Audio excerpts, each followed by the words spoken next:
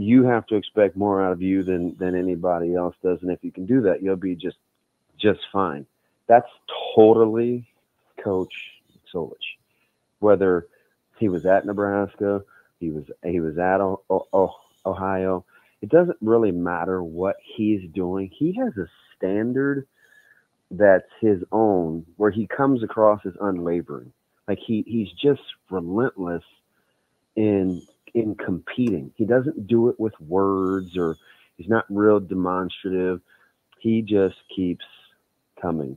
And I think some people will call that perseverance. Some people, I mean, it has lots of adjectives if you want to get into the semantics world. But at the end of the day, I think it's his humility and his ability to stay the course